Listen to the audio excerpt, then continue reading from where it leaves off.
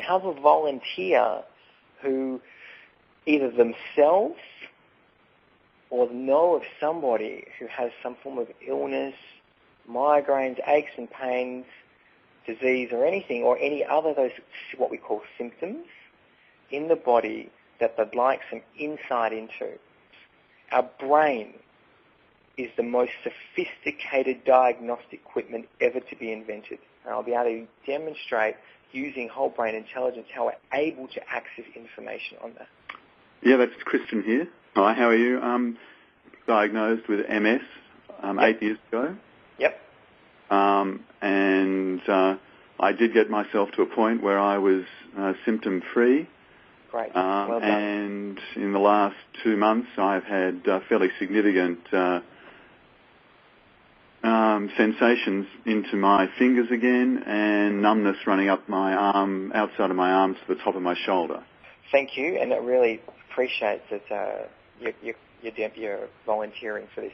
All right, so just to give everyone a bit of a narrative, because I'm quite, used to using the whole brain intelligence, it's my default operating system now.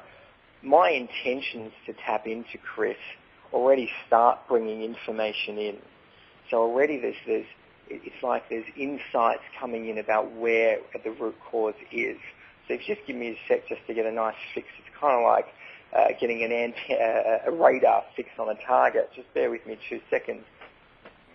The biggest thing that shows up, and this is quite common with these kinds of illnesses, is and it all stems back to belief systems. It's like this belief system of I was never good enough to please my mother.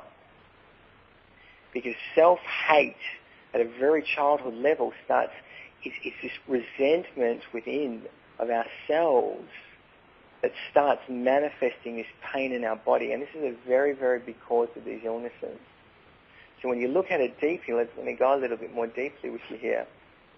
It's like as you were growing up, you felt there's nothing you could do that would make your mother happy and proud.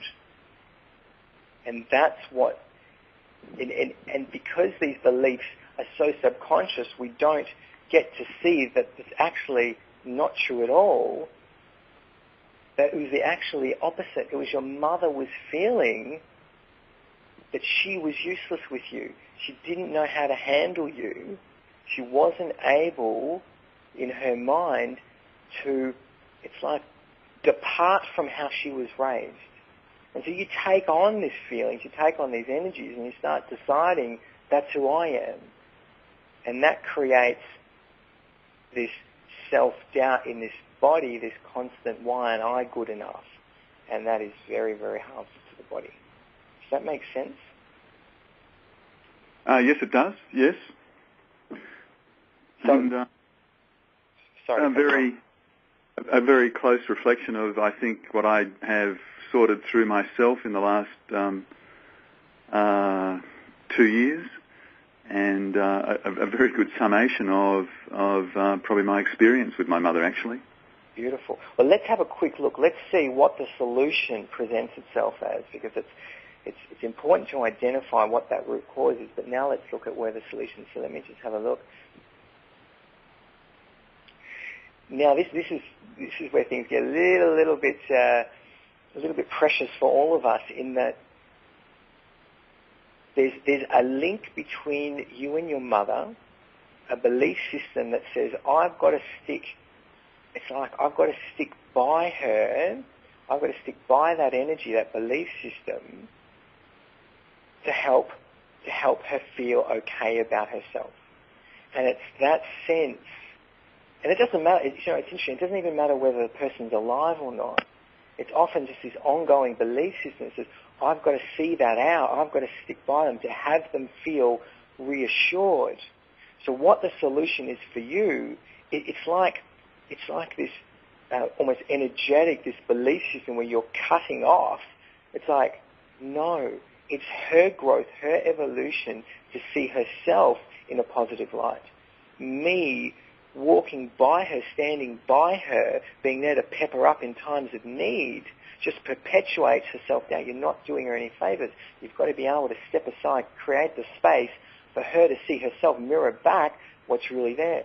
And it's up to you to go, okay, it's time for me to look at my life without that filter on, without how do I please my mother filter. Because that's in the back, in your subconscious belief, is what's going on, is how do I make her proud? How do I stand by her? How do I show my support? How do I show that love? Yep. Does that make sense? Yes, it does. Yep. Okay. Thank you. Thank you for volunteering. It's great, Chris. Much for those insights and thoughts, Daniel. My pleasure. My pleasure. So there's as you can see, we can tap into whole brain intelligence to look at root cause. What is the thoughts behind the causation of illness? And it can be any illness at all. We can pinpoint the root cause, and we can look at what the solution is. And if we were working with Chris, we'd go a little bit deeper and would help him resolve some of these subconscious beliefs so he can be very clear about who he is independent of that situation. Stephen here. Stephen, hi, how are you? Good, mate. Yeah, I'd like to participate. Fantastic, fantastic. Well, Stephen, all I need from you is just to let me know, is there a particular symptom or a label of this symptom that you've got that you'd like this to be focused on? I've got a couple of bit of tendinitis in my shoulder and elbow. Sure. Okay, cool. So it just takes a minute and I'm redirect. It's kind of like tuning the dial from my radio station into Stephen's radio station. So if you just bear with me and I'll get a nice little connection with Stephen on that. Stephen, the first thing that shows up with what you're doing is it's your body's way of saying you need to slow down. It's like there's this innate kind of almost, for lack of a better word, aggression within you to keep moving forward, to keep applying yourself and to get more out of yourself. It's like, I need to get more out of myself. And it's your body's way of saying, hey, you need to slow down and you need to rest. So it's showing up. It's its own mechanism to slow you down. And this is really common, that if you don't take the hints, the body starts kind of stepping in for you. Does that make sense? Oh, absolutely, yeah. Yeah, right. yeah. So I'll just see if there's a particular belief at the subconscious level to see what's generating that behavior within you. If you just give me a second. Okay, the belief that shows up is I need to be more. So when you have a belief like I need to be more, we often experience compensatory behaviors. It's where things like ambition stem from, being highly competitive, one-upmanship. Those behaviors or those states of being actually stem from that initial belief, I need to be more. And that belief, I can have a look at, if that, let me see if that's relevant. Yeah, it seems like, those kind of beliefs very much stem from when you're in your family and you need to compete to get attention. And if you find yourself and you've got brothers or sisters or a brother there and he seems to be the golden child or getting certain attention, then as a child we start developing a belief, okay, I need to be more. And then and because we don't check in on our subconscious beliefs because they are subconscious, that belief actually dictates the course for the rest of our life. We end up choosing partners because of it. We end up choosing careers because of it, and it ends up having a very strong impact on our body. So it's a really good example. You get to see that the body's trying to say, hey, that's not true. That's actually not the case. You don't need to be more. You're everything you need to be. It's just a false belief. And any false beliefs will show up as a pain or suffering or stagnation in the body as a corrective mechanism. Does that make sense? Oh, absolutely, Christian. Yeah, it seems very spot on. Great. Beautiful. Thank you, Steve. So I hope that was helpful for you, and yeah. And happy to take another volunteer if anyone's open. Yeah, hi, it's Kim. I'd like to volunteer. Kim, how are you? Hi, good. How are you? Good. Is there a symptom or a label to a symptom that you'd like to focus on for this demonstration? Yes, please. I get really bad migraines. Oh, migraines. Yes, we do a lot of work with migraines. All right, let me have a look for you. All right. Yours is actually very similar to Steve. It's and this is a very common cause of migraines. It's it's like this inner turmoil of not being enough. It's if you can imagine it, it's very much migraine sufferers have what's the word? It's this very kind of self-beating aspect to them. If you can imagine yourself constantly punching yourself in the head, that's very much what happens to migraine people. So if you look at what's going on with you, is that it's this internal wrestle. It's like, I can't get it right. Whatever I'm doing, it's like there's so many ways. It's like you look around you and you see, as an example, it's kind of like you see how people are behaving, what people are wearing, how people are acting, what they're pursuing, what interests are popular at the moment. You look around you and you see all these things that are going on, and you're like, I can't keep up. How do I be what I need to be so that I'm keeping up? And it's when, it's like a wrestle inside your head, and that's what's creating the migraines. Does that make sense? Yeah, it does actually. Yeah, that's a very common cause for migraines. It's this you're just wrestling with yourself. I'm not enough. I'm not enough. I'm not enough. And the fundamental essence of who and what you are is, I am everything. I'm everything I need to be. So your body, if you understand, if everyone's listening, your body is trying to correct itself back to that immaculate belief, I'm everything. So anything that is incongruent with I'm everything ends up being pain and suffering in some kind. Because the process of our evolution as human beings is to restore that belief, I am everything. So our process is to keep removing limiting beliefs until we get back to that space. And until you're directly connected with that part of you, the body is a beautiful mechanism to say, hey, you're not seeing yourself as everything that you are. This is not who you are, therefore I'm going to flag this to you. And if you listen, this is what we call the lesson of the feather, the brick and the Mack truck. If you listen, then I don't need to bring on the pain even more. If you ignore it, then I'm going to amp up the pain. If you keep ignoring it, well, hey, look out, there's a Mack truck coming for you. And often that means ending up in bed in a hospital where you get to contemplate your life a little bit further. And it's very difficult because most of these things are subconscious, and we weren't taught in primary school how to look at these, how to look and perceive this subtle level of thoughts and subconscious beliefs. So I'll have a look at how you might deal with that. Give me 2 secs. The first thing that shows up is you've got to stop comparing yourself to other people. That's a really big thing for you. Is stop comparing yourself to where everyone's at, what they've achieved, what they haven't achieved, and where people are going in life. You need to put the blinkers on. Like if you could spend 3 weeks with blinkers on, not looking at a newspaper, not picking up a magazine, not reading someone's Facebook pages, just completely not taking people's dumpy phone calls and letting you know where they're at in life and all that jazz. If you can put blinkers on, it's like a diet from comparison. That would be a really great start. Okay, thank you very much. Does that help? Yeah, very helpful. Yeah. Thank you. My pleasure. Thanks for being courageous to be a volunteer. Thank you. Healy from Bagara. I knew, Mandy, you were going to volunteer. Thank you. Here I am. You legend, you. That's great. I have a huge tumour on my liver. It's the size of a rock melon. Whereabouts is it, Mandy? It's inside my liver. Inside your liver. Okay. Yeah. Okay. Give me 2 secs. Okay. There's a couple of things that show up simultaneous, Mandy. The two things are, one is, it's like, how do I word this? I'm being a bad partner to Craig. That's the first one that's showing up. The second one is showing I've stuffed up my life. Okay. Makes sense.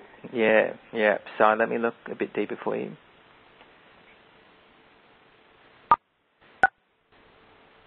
Yeah, it's like this total self-abuse of I've stuffed up my life, and what the message there is for you and your body is, it's like, if that's what you believe, then let's make it a reality.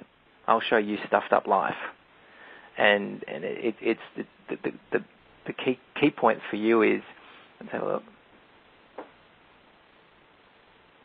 So count your blessings. It's like all this time you've been thinking you've stuffed up your life, and now you're being whacked with something that is of severe magnitude, and it's saying, all right, now let's count how many blessings you really have in your life. So it's a bit of a severe lesson, but it's kind of like, now do I have your attention? Yeah, you've got my attention, that's for sure. That's right. So let me see what the resolution is.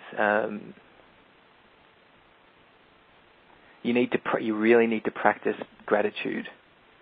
Okay. You need to look at the rest of your physical body in awe at how magnificent it is, at how magnificent your eyes are, your heart is, your mouth is, that you can verbalize and create, how beautiful your hands are, that you can bring beautiful things to creation. You need to look at Craig, and you need to adore every part of him. Just like every inch of him, you need to just soak up with utter gratitude.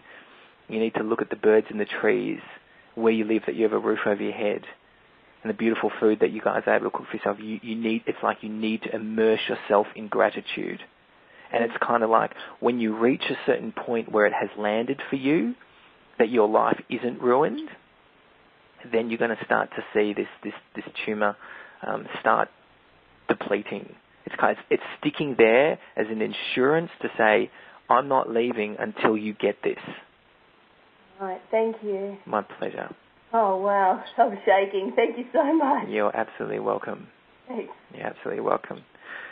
I'm glad you volunteered. I felt you would. Oh, thank you. I was buzzing to get on. I couldn't press *# quick enough. No, that's great. Well done, Mandy. Thank you. Thank you.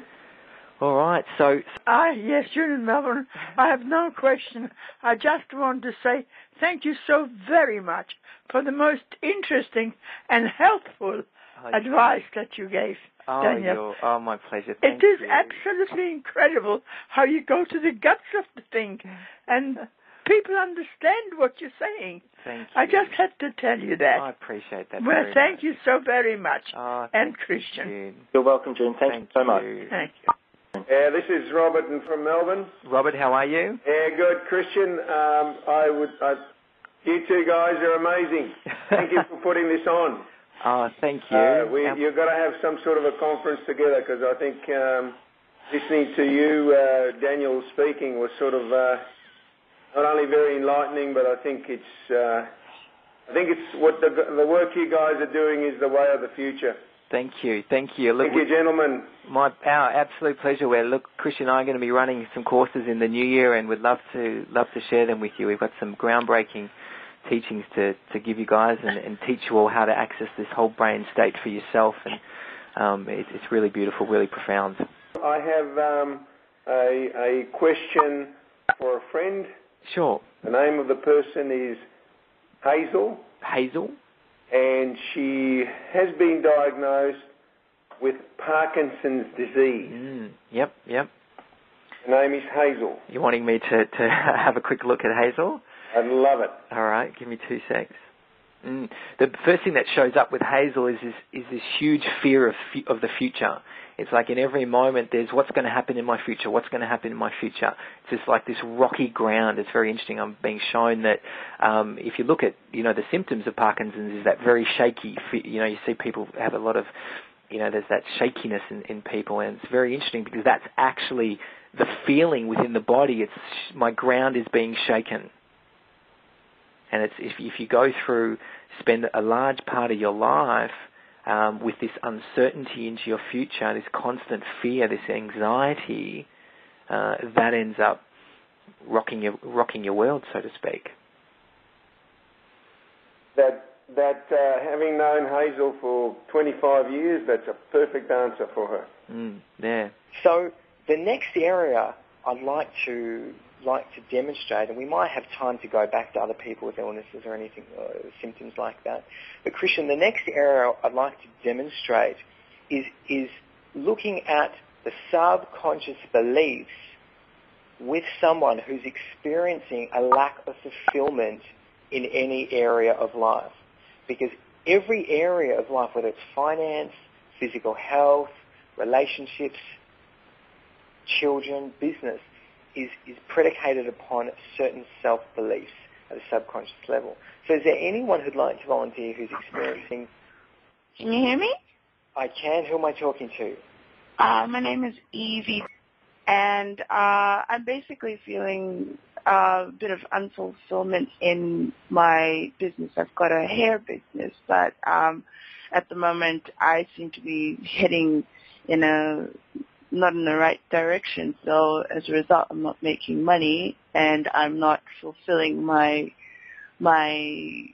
dream goal, so to speak. Sure. So. All right, well, what I'll do, I'm going to demonstrate, because what we're able to do with whole brain intelligence, we can perceive the information frequency of subconscious belief systems.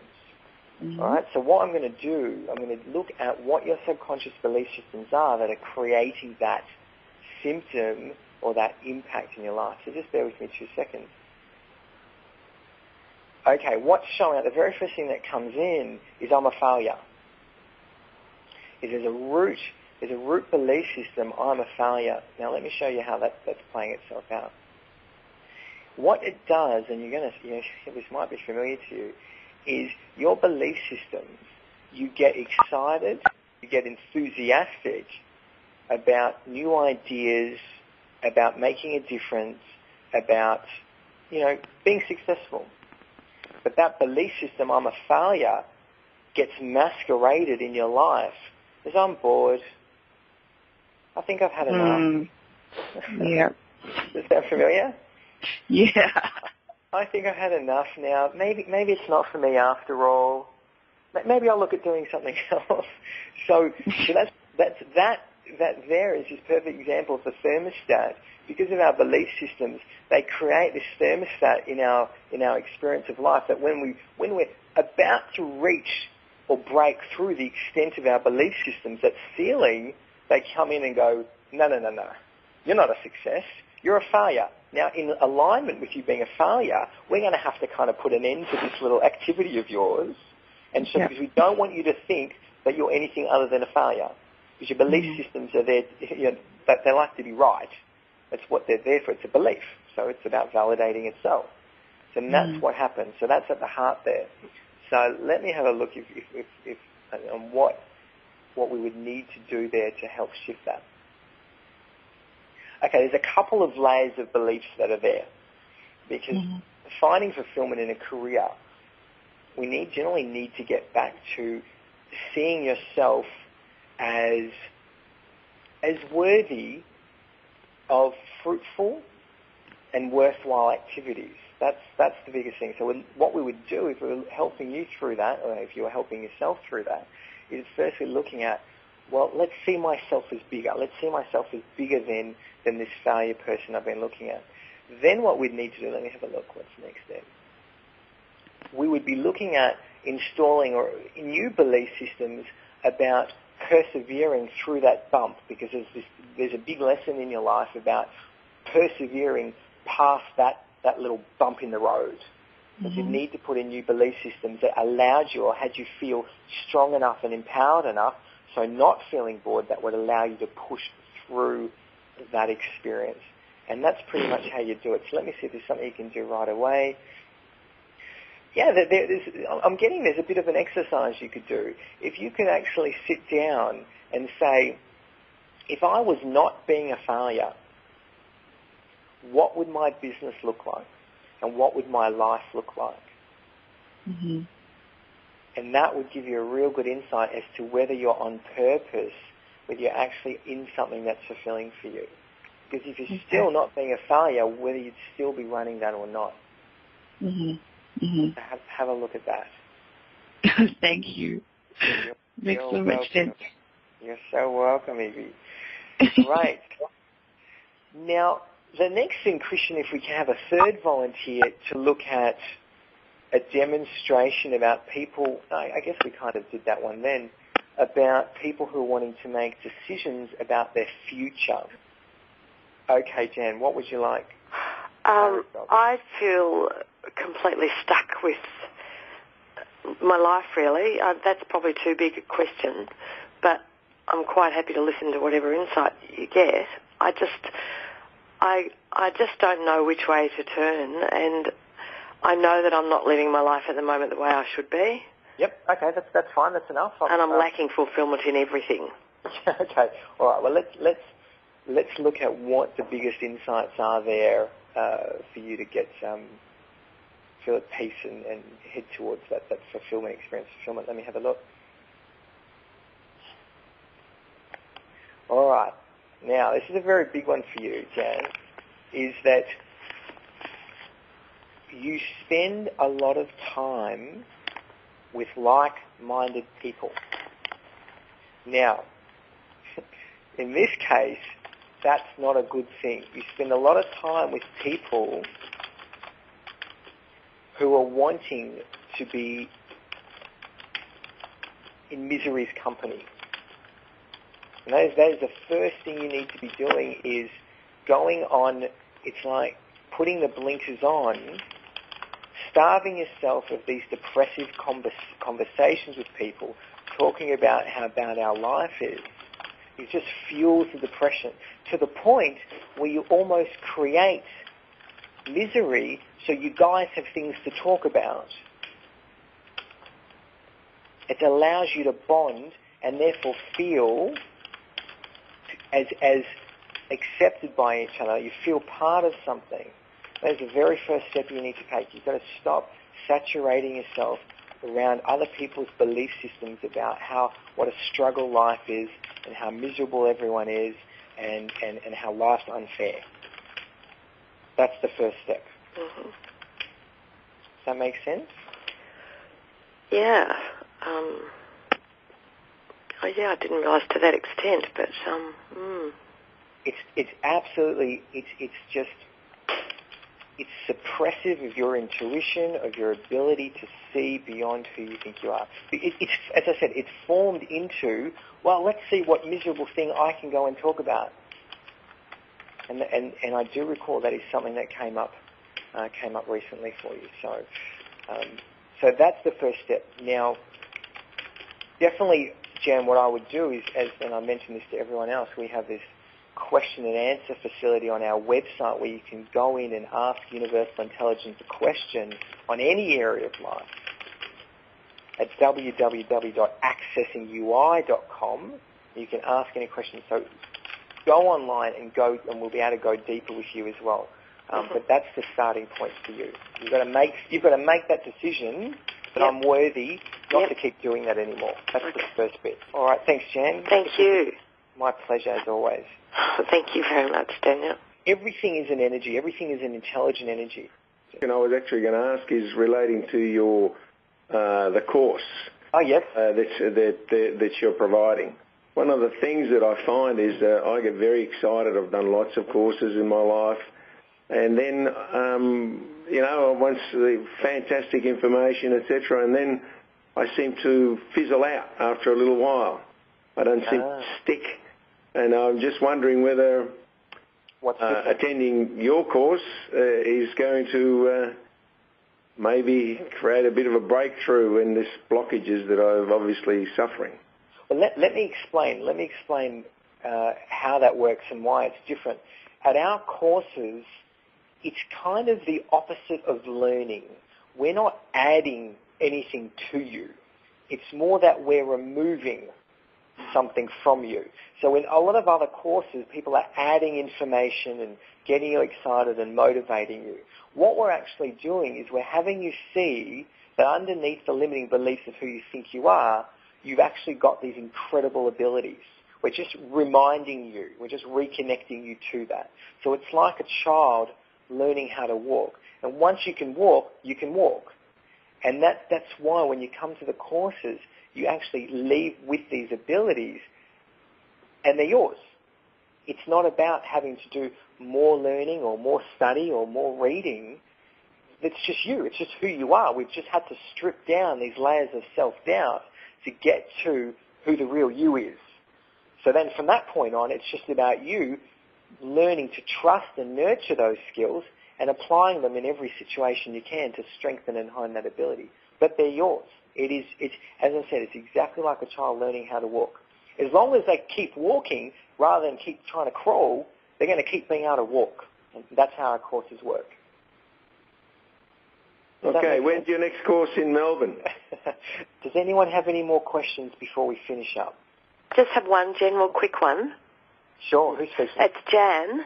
Just listening to what you were just explaining to us after what you told me personally earlier, I just had one of those big whammos when you wake up to somebody who's been having a negative influence but you didn't realise it. Oh, great. Because they disguise themselves as being helpful. Does that make sense? Yes, they do. Is that very, very common, or is it that some of us are more susceptible to that because we have a lack of self-belief in the beginning and those kind of knowledgeable people get into us more? You've just answered your question beautifully. Right. It is common because there's many that are carrying that self-doubt, and people who carry the self-doubt very much need to cling to people who have a lot of self-belief. Right. Feels that voice. Okay. So you answered that beautifully. I got it. Yes. I'd like to just share something privately because I was in exactly the same position as the nice man earlier who's done a lot of courses. And even though I personally did not do the third day of the course simply because I went into it with a nasty virus and I realised that I would have been better off doing it when I was well. But because I have done so many courses and been searching for so many answers for so long, I will tell you that I took my inner cynic on my shoulder, and I have great intuition about people once I can meet them and see them and experience them. And I just totally, without being over-emotional and ridiculous, I totally got Daniel and Sonia and the people around them. They're just beautiful people. And Daniel is like, for those of us who are a bit older and have done lots and lots of courses, I just wish I could turn back the frigging clock and have my life back at that age. And I just trust this guy completely. And I know that they're coming from the highest space, and that's the bit that's important to me. Because if we can learn to access our own answers, we don't need to keep doing millions of courses. We just need to get on with ourselves. And I'm looking forward to that myself. Oh, thanks, Jan. Okay. Thank you. Thanks so much. Pleasure. All right. Well, thank you, Christian. And ladies and gentlemen, thank you very much for attending our teleconference. And just a reminder for those of you who do want to tap into universal intelligence, come onto our website.